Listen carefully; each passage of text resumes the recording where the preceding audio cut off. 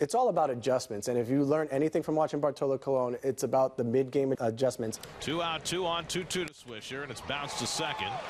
The former Brave Kelly Johnson plays it, and Colon has his 26th consecutive scoreless inning.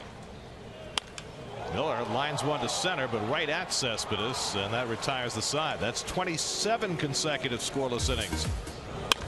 Krasinski lines one to center, and Cespedes measures this one. That retires the side. Well, Colon's given a bullet after bullet, but he still has his scoreless inning streak intact. Now the longest ever for a 42-year-old pitcher. And Colon rips one into center field. That's a base hit. Here comes Plawecki around third. The relay to the plate, not in time. Bartolo Colon with an RBI single. The legend of Big Bart only grows. His 8th hit, his 4th RBI, and the Mets lead 3-0. Nice hitting, Bart. He is unbelievable, isn't he? And Swisher is made quick work of. That's the first strikeout of the night for Colon. Gone back home. One long hop for Uribe, and a 1-2-3 inning for Colon, and the zeros just keep piling up. Miller down on strikes. Second strikeout of the night for Colon. Colon ahead on Marquez, 1-2. Great diving stop by Flores, and he throws him out with help from Duda on the other end. Beautiful play by Flores gets Colon to an even 30 consecutive scoreless innings for the ageless Senor Colon. Hour and a half period. Duda makes the backhand play, gets the out. Colon covering, and it's in time for the double play.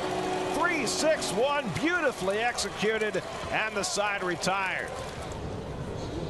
Pulled down the line, and that's a fair ball going to the corner. Racing for third is Swisher. He's going to be waved around. Granderson's throw goes to second, and the scoreless streak has come to an end for Colon. It's a triple for Jace Peterson, driving in Swisher, and it cuts the Mets lead to 4-1. And so Bartolo Colon's shutout streak ends at 31 consecutive innings. Or how patient Terry is here with Bartolo in this inning. Michael Bourne tying run at the plate with nobody out. And Bourne grounds one, could be two if they hurry. Johnson to Flores, return to first, not in time. Bourne's just a little too quick. Still a very tough man to double up, but they do get the lead runner Simmons for the first out.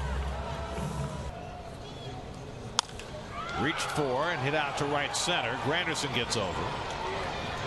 And that's the second out. Tagging is Bourne, but he'll stay put at first base. Really, really smart pitching from Colon, realizing he's got a power bat up there and just stayed away from him with breaking stuff. And Terry's going to lift him right here with the left hand hitting Marquez. Colon leaves with a 4-2 lead. We'll be right back.